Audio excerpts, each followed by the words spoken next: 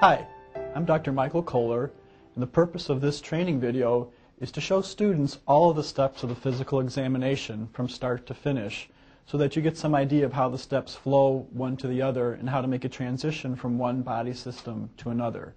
We're not going to focus on the details of the steps during this examination or any close-ups, and if you feel like you need some reference to the details, I'd refer you back to the individual exam series for those details. This examination, of course, is on a male patient, so there'll be no axillary lymph nodes or no breast examination, and also we will not do a genital examination on this video. And I'd like to thank John, one of our standardized patients, for agreeing to be part of this training video. The steps, of course, can be in a different order. It's not critical that every one of the steps follow the order that you see in your outlines from class. But what is important is that all the steps are done. You do want to make sure that if you rearrange a step, that you try to minimize patient movement up and down and pay attention to patient comfort if you arrange the steps so that there is a flow for the patient and there's no unnecessary movement. And of course, before we begin any examination, we always wash our hands, so first I'm going to wash my hands.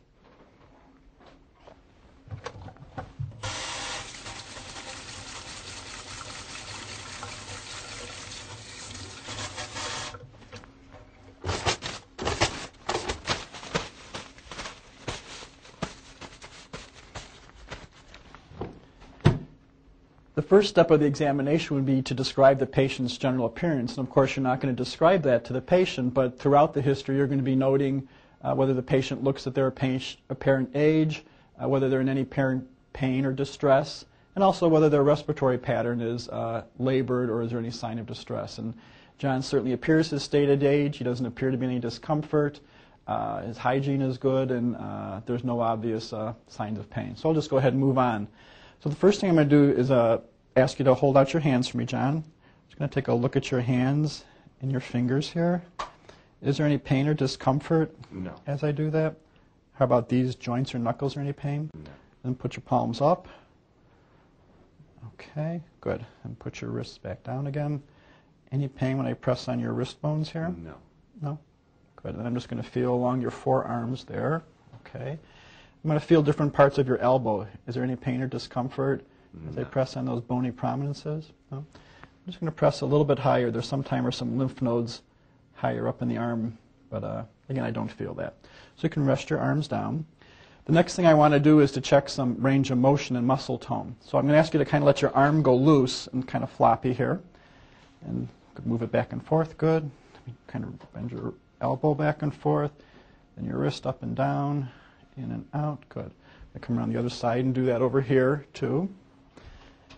Again, just kind of back and forth. Just relax your arm, good. Your wrist back and forth, good. Okay. Now I want to have you check for you doing the range of motion. Can you hold your wrists up, cock them up, then down, good. Then put your wrists in, then out, good. Spread your fingers out, and back in, make a fist, and make muscles and go straight out. Good. Now I want to test the strength in your upper extremities. So could you put your arms up like that, hold them real strong, don't let me push down. Good. And make muscles like that, pull in towards you, real strong, good. And push out against me. Good. Next I'm going to have you hold your wrists up. I'm sorry, good. And then don't let me push them down, real strong, good. Now push down to my hands. Okay. Push down, good. Actually grab my fingers, squeeze real hard. Good, okay. The other thing I want to do is have your elbows at your side and check your wrists to go up and down. Good. Okay. All right, good. So that's pretty good for the upper extremities. Now I want to check the pulses in your wrists. So just kind of relax your arms.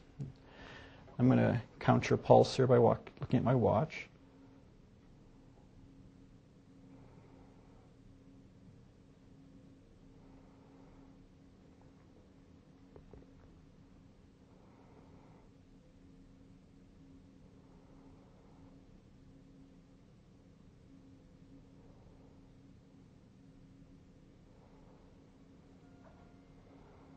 Good, and your pulse is nice and regular, and I get it to be about 78, so that's normal.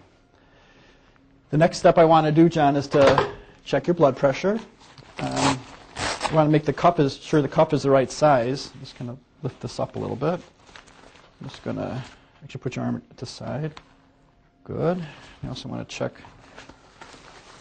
Good. Okay, so this is the right size cuff. If we use the wrong size cuff, it'll falsely elevate your blood pressure.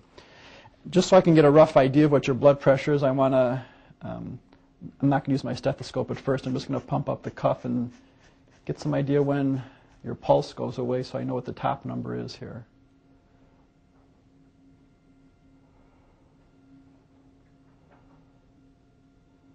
Good. And I get it to be about 138, which is a little bit on the higher side. As we talked about in the history about your high blood pressure, we'll talk about that further after the examination is over with. Next, I'm going to go ahead and check your blood pressure. You just kind of let your arm stay loose and let me hold it up. Keep your elbow nice and straight there.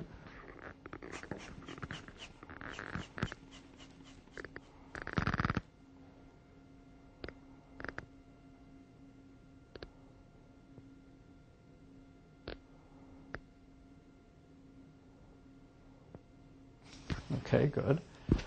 I get 130/86. Now I'm going to check it in the other arm here. I can kind of bring this around the back.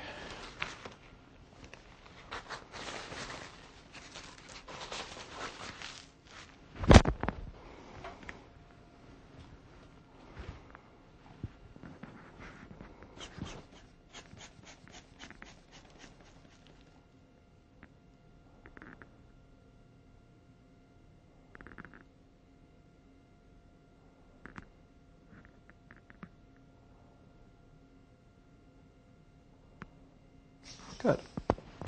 I get 132/84. So there's always a little bit of difference between the arms, but that's an acceptable difference. Good. Next I want to just kind of examine your head. And you turn your head to the side there for me.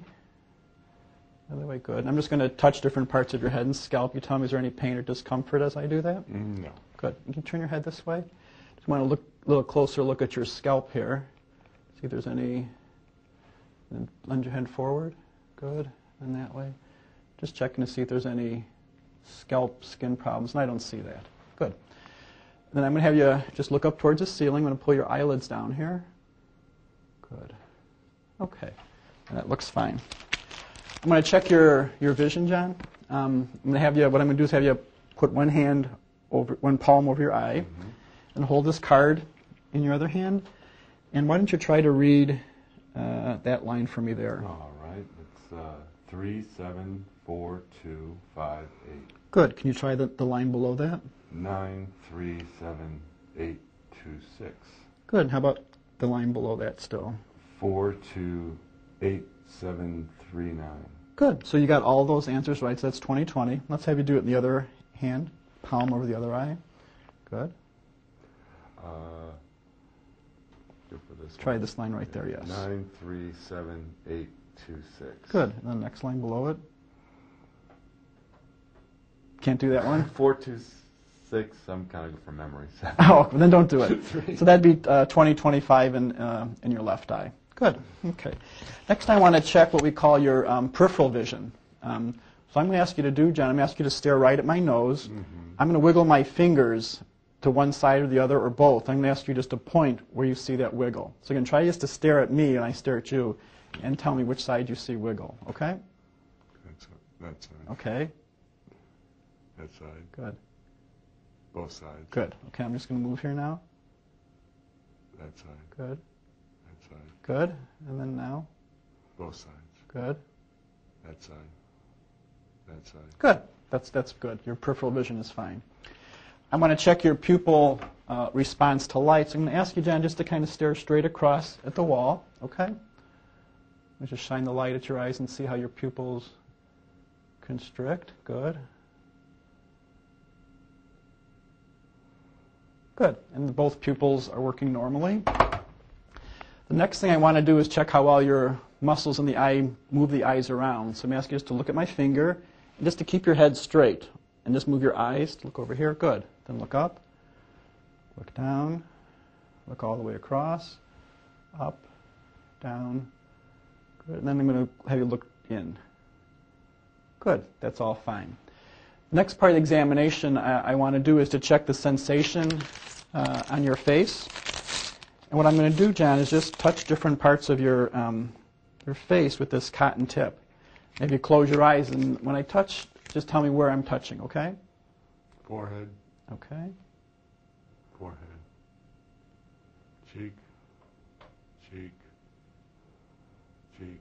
Good. Chin.